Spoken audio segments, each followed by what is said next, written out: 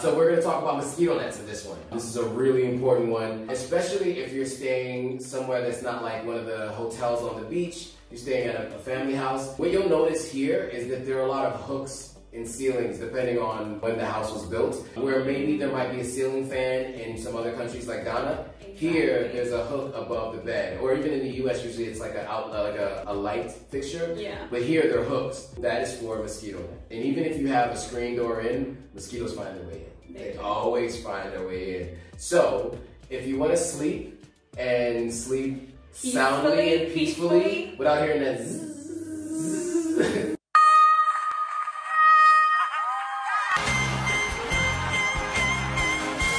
and even if you do hear it and you're in a mosquito net, it's like you got a force field, so you feel fine. I recommend getting a mosquito net for sure. So we have the last one. Number one.